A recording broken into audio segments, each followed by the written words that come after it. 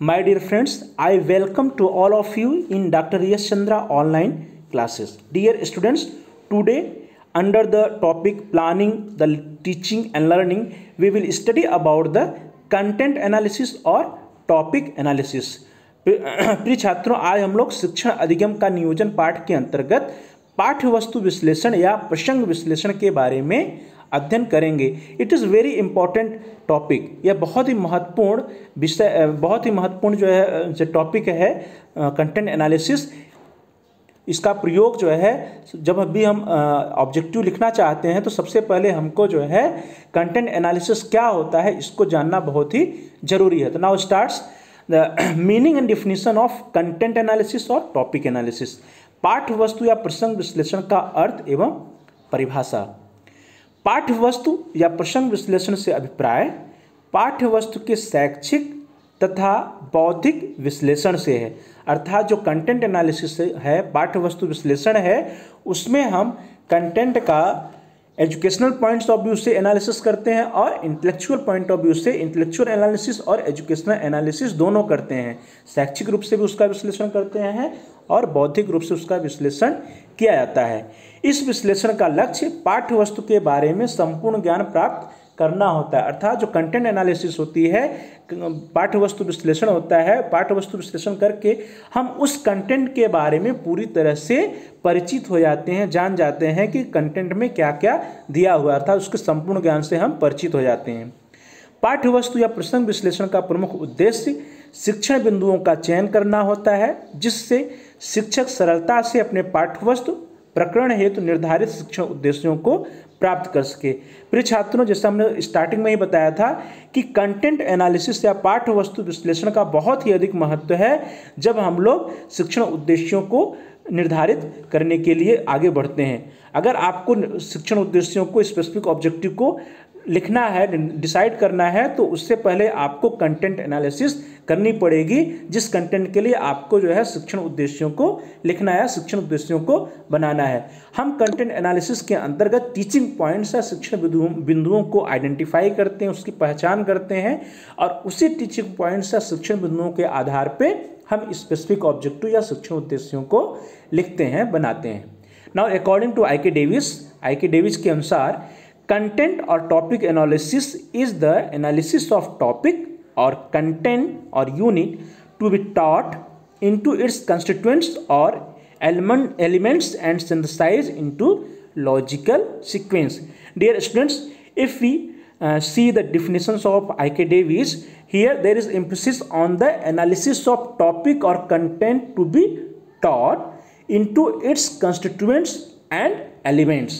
यहाँ पे दोस्तों देखिए जो फोकस है वो है कि एनालिसिस इनटू कंस्टिट्यूएंट्स और elements and synthesise into logical sequence. अर्थात पाठ्य वस्तु विश्लेषण के अंतर्गत पाठ्य वस्तु को उसके अवयवों तथा तत्वों में विश्लेषण तर्कपूर्ण विधि से किया जाता है तथा उसका तार्किक विधि से ही संश्लेषण भी किया जाता है। अर्थात जो कंटेंट एनालिसिस होती है उसमें पाठ्य वस्तु जो होता है, कंटेंट होता है, उसको हम उसके कॉन्स्टिट्यूएंट्स में, अवयवों में तथा उसके एलिमेंट्स में या तत्वों में तोड़ते हैं, विभाजित करते हैं, जिसको हम लोग विश्लेषण कहते हैं। और उसके बाद उन तत्वों को हम तार्किक रूप से लॉजिकल सीक्वेंस में व्यवस्थित करते हैं, अरेंज करते हैं, जिसको हम संश्लेषण कहते हैं या सिंथेसिस कहते हैं। अर्थात जो कंटेंट एनालिसिस होता है इसमें विश्लेषण और संश्लेषण, एनालिसिस एंड सिंथेसिस दोनों क्रियाएं की जाती हैं। नेक्स्ट, टीचिंग पॉइंट्स है शिक्षण। जैसा दोस्तों हम लोगों ने पहले ही देखा कि जो कंटेंट एनालिसिस होता है उसका महत्वपूर्ण उद्देश्य होता है कि हम to the identify the teaching points, शिक्षण बिंदुओं की पहचान करना। तो टीचिंग पॉइंट्स क्या है? पाठ्य वस्तु में शिक्षक जिन महत्वपूर्ण बिंदुओं या बातों पर बल देना चाहिए उन्हें शिक्षण बिंदु कहा जाता है। अर्थात जो भी कंटेंट होता है उस कंटेंट को पढ़ाते समय टीचर्स को, शिक्षक को जिन मेन पॉइंट्स पे, जिन मेजर पॉइंट्स पे, जिन महत्वपूर्ण बिंदुओं पे ध्यान देना है, जिन पे ज़्यादा फोकस करके पढ़ाना है, उन महत्वपूर्ण बिंदुओं को ही हम क्या कहते हैं? टीचिंग पॉइंट्स कहते हैं। वही महत्वपूर्ण बातें जो होती हैं उसी को हम शिक्षण बिंदु कहते हैं। पाठ्य वस्तु विश्लेषण से कुल शिक्षण बिंदुओं का चयन करके उनकी संख्या ज्ञात की जाती है और इन बिंदुओं की संख्या, महत्व आदि के आधार पर पढ़ाने का समय निश्चित किया जाता है। अर्थात हम क्या करते हैं कि पाठ्य वस्तु विश्लेषण करते हैं और उसमें हम ये आइडेंटिफाई करते हैं, चयन करते हैं कितने टीचिंग पॉइंट्स निकल के आ रहे हैं, कितने शिक्षण बिंदु हमारे निकल के आ रहे हैं उस कंटेंट में, और विशेष कक्षा में पढ़ाने के लिए हमें कितने शिक्षण बिंदुओं को रखना है। उस कंटेंट में कितने शिक्षण बिंदु हैं, कितने टीचिंग पॉइंट्स, और कक्षा में कितने टीचिंग पॉइंट्स को रखना था, कक्षा का हमारा समय कितना होना चाहिए, किस टीचिंग पॉइंट्स को हमें कितना महत्व देना है, किस शिक्षण बिंदु पर अधिक महत्व देना है, किसको कम महत्व देना है। इन सब का निर्धारण हम तभी कर पाएंगे जब टीचिंग पॉइंट्स को हम आइडेंटिफाई कर लेंगे।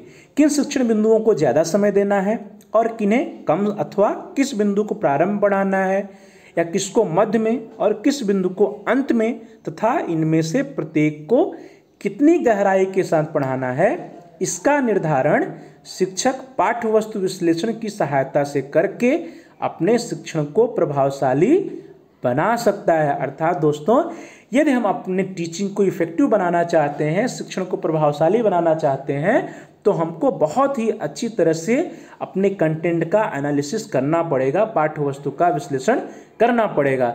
और जब हम पाठ्य वस्तु का विश्लेषण कर लेते हैं, टीचिंग पॉइंट्स को आइडेंटिफाई कर लेते हैं, शिक्षण बिंदुओं की पहचान कर लेते हैं, तब हम निर्धारित कर सकते हैं कि किन किन शिक्षण बिंदुओं को हमें पढ़ाना है, किसको ज़्यादा महत्व देना है, किसको कम महत्व देना है, किस पे अधिक समय लगाना है, किस पे कम समय लगाना है, किस टीचिंग पॉइंट्स को हमें पहले पढ़ाना है, किससे स्टार्टिंग करना है और किसको लास्ट में पढ़ाना है, किस टीचिंग पॉइंट्स पे हमें बहुत अधिक डीपली पढ़ाना है या गहराई से पढ़ाना है, किसको अधिक महत्व देना है।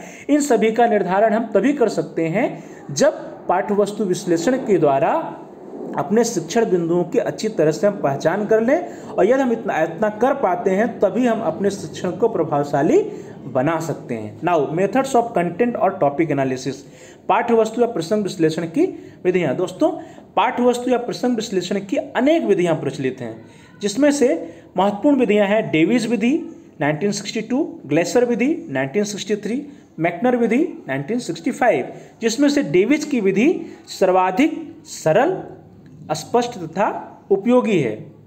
नाउ हम लोग देखेंगे दोस्तों कि what is the methods of Davis. Davis पाठ्य वस्तु विश्लेषण विधि क्या है? Davis content analysis methods is also known as matrix technique methods. जो डेविस पाठ्य वस्तु विश्लेषण विधि है, इसको हम लोग मैट्रिक्स प्रविधि भी कहते हैं। Now we will see the steps of matrix methods. Matrix methods के या मैट्रिक्स प्रविधि के चरण कौन कौन से हैं, स्टेप्स कौन कौन से हैं। The first step is, in the first step we divide the contents into its topic और सब टॉपिक। प्रथम चरण में हम संपूर्ण पाठ्य वस्तु को उसके प्रकरणों में बांटते हैं। Now in the second step we divide each topic into its different elements. दूसरे चरण में हम प्रत्येक प्रकरण को उसके तत्वों में विभाजित करते हैं। Now in the third step and last step we decide the logical sequence of each elements of each topic. प्रत्येक प्रकरण के तत्वों को एक निश्चित क्रम में व्यवस्थित किया जाता है तीसरे चरण में। दोस्तों, यदि हम लोग मैट्रिक्स प्रविधि के तीनों चरणों को देखें तो हम देख सकते हैं कि first and second step is the step of analysis and the third step is the step of synthesis. पहले और दूसरे चरण में हम क्या करते हैं, विश्लेषण करते हैं, पाठ्य वस्तु का विश्लेषण करते हैं, और तीसरे चरण में विश्लेषण के द्वारा जो तत्व आइडेंटिफाई होते हैं, जिन एलिमेंट्स को हम आइडेंटिफाई करते हैं, उन सभी तत्वों का हम क्या करते हैं, संश्लेषण करते हैं, अर्थात उनको हम एक निश्चित व्यवस्थित क्रम में सजाते हैं, लगाते हैं। इस प्रकार से इस विधि में विश्लेषण एवं संश्लेषण दोनों ही प्रकार की विधियां अपनाई जाती हैं। नाउ हम लोग देखते हैं दोस्तों कि डेविस पाठ्य वस्तु विश्लेषण कैसे किया जाता है। तो फर्स्ट ऑफ ऑल हम लोग कोई एक कंटेंट लेते हैं या टॉपिक लेते हैं, जिसको हम लोग पाठ्य वस्तु कहते हैं। अब इस कंटेंट या टॉपिक को हम क्या करेंगे, इसके विभिन्न सब टॉपिक में तोड़ेंगे, डिवाइड करेंगे। इससे प्रकरण 1, प्रकरण 2, प्रकरण 3, हमने मान लिया जो हमने टॉपिक कंटेंट लिया है उसके 3 प्रकरण निकल के आ रहे हैं।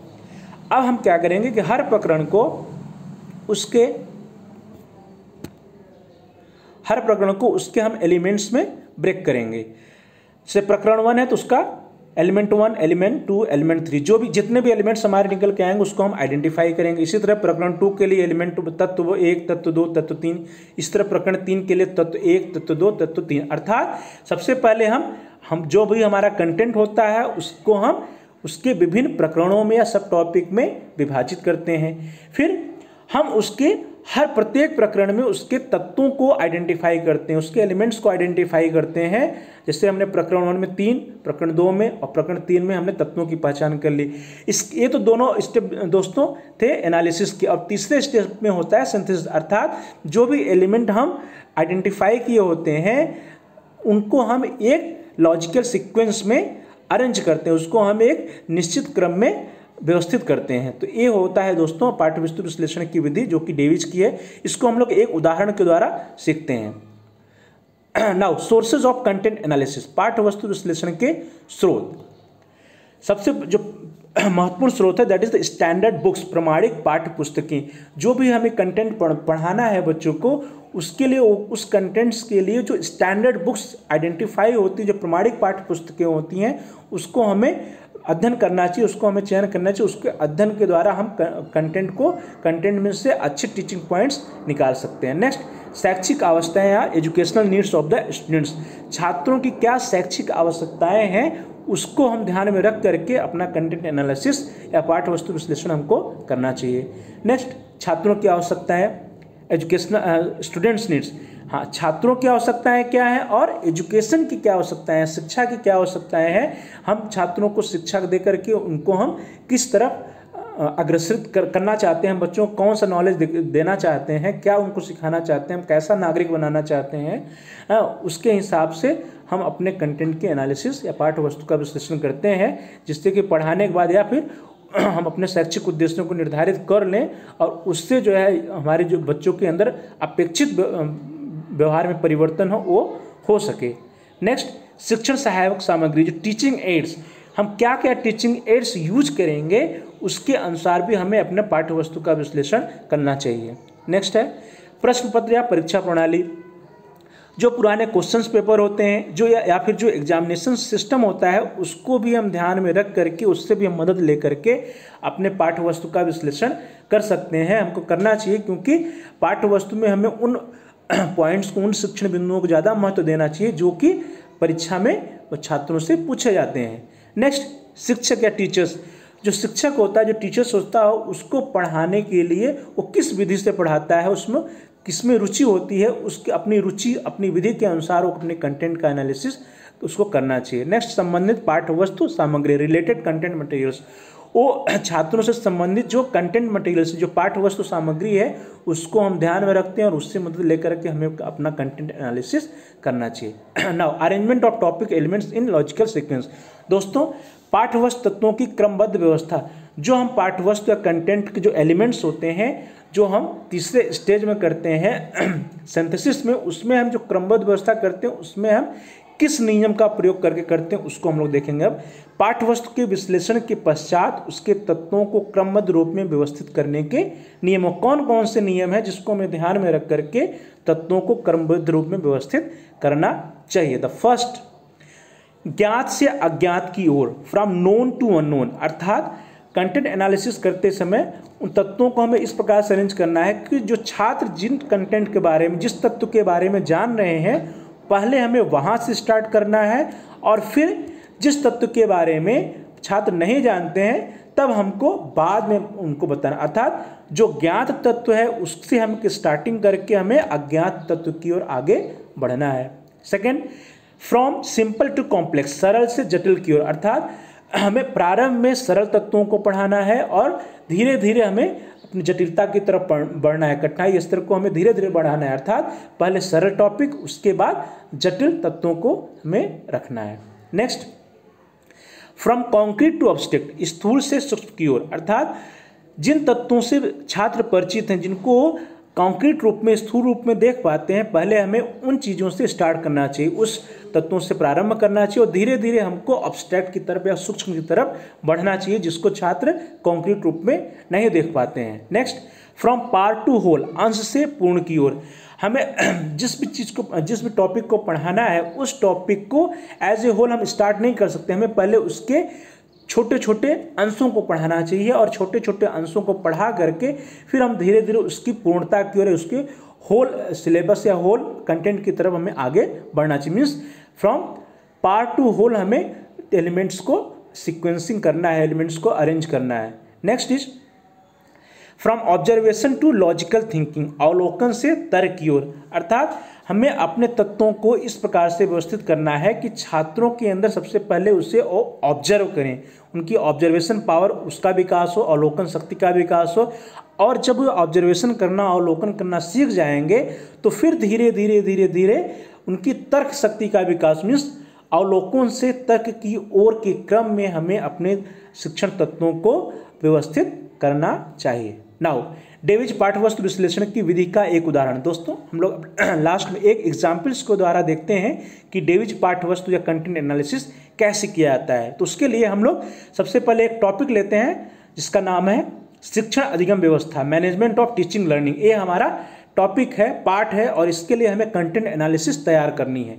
तो दोस्तों सबसे पहले हम क्या करेंगे, इसको हम इसके विभिन्न सब टॉपिक या प्रकरणों में बांट लेंगे। जैसे हमने बांटा, पहला प्रकरण शिक्षण नियोजन या प्लानिंग, दूसरा प्रकरण शिक्षण व्यवस्था या ऑर्गेनाइजेशन, तीसरा प्रकरण शिक्षण को आगे बढ़ाना या लीडिंग और चौथा प्रकरण शिक्षण मूल्यांकन या इवैल्यूएशन ऑफ टीचिंग।